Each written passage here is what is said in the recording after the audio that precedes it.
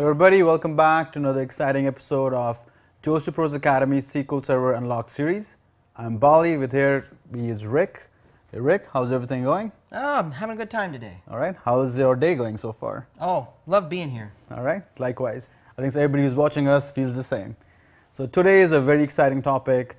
We're going to talk about SQL Server Management Studio, the tool which does all the magic. Tell us something a little bit more, Rick. I think it's more demo this time. Well, it's kind of how you drive SQL Server. You know where your steering wheel, gear shift, and all that is, and you know how to drive your car. And it's really there to try to make your life easier. Do you want more space, less space? Do you want line numbers, or do you not want to see those? So you get to set preferences, as well as, you know, directly touch some of the things that you really need to get your job done. Well, I think let's look a little bit more deep into it, right? Yeah. So let's do some easy stuff and then some juicy stuff that maybe some experts don't know but would like to use. Yeah, this is really helpful stuff, so pay attention, everybody. So here's a real basic one. I just want to look at my location table that has only 4 records, so I type something really simple, like select star from location, and it's got a red underline and it gives me an error because, of course, I'm in the master database, so I've got to set it to the JProco database, which is where my table lies, and then of course it works fine. Now, here's one of the most common thing that people get stuck with when they're brand new, and I say, hey, see this drop down? Change it to the right one. And they say, it's grayed out, I can't change it. The reason is, see this bar here that separates my Object Explorer from my query? On the right, I'm talking about what database I want. On the left, I have every database. This is my server view. So when you're on your server, you have every database at your disposal. Notice this is grayed out. Click to the right, it's enabled. Click to the left, it's grayed out. So I tell people, hey, click to the right. All of a sudden, you can see that. All right, that's a pretty basic thing. A common thing is if you have a lot of code, you know, you have some down here and some down here, and you're collaborating with somebody and you want to say, hey, line 47 is where your error is. Can you please look at that? You know, and you don't want to go 1, 2, 3, 4, 5.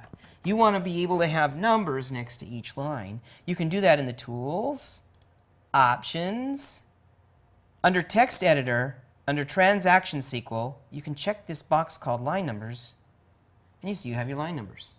All right, that's really amazing. Okay. Now, one more thing. This is something that not everybody knows.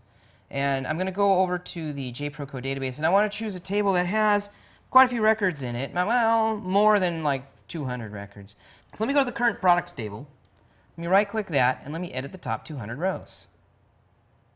Okay, and I scroll down, and you go, well, I want to edit row number 201. Row 200, number 1 is, there's 500 records in here, but I only get to see 200 of them. And what if it's record 201 you wanted to edit? And what if frequently the record you want to edit is in the top 500? It's not in the top 200. And this is SQL, you know, trying to save you some time because you don't want to pull up every record of some large tables. Sure. So the sample size is too small for me. I just want to change SQL's default sample size. Well, that can be done.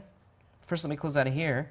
That can be done by going to Tools, Options, and then down here, I'm going to change the top end from 200 to 500. So I'm just changing my preference. Now when I right-click this table, it says Edit Top 500 rows. And now I can go down and I can edit row number 201, which is right here because I was going to change the price from $84 to $95.25. The change is now there and saved.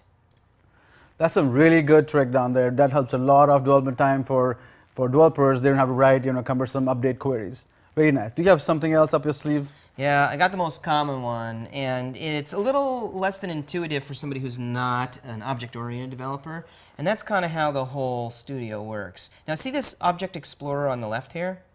Let's say I have a lot of code and it's taking up space and I want more screen space.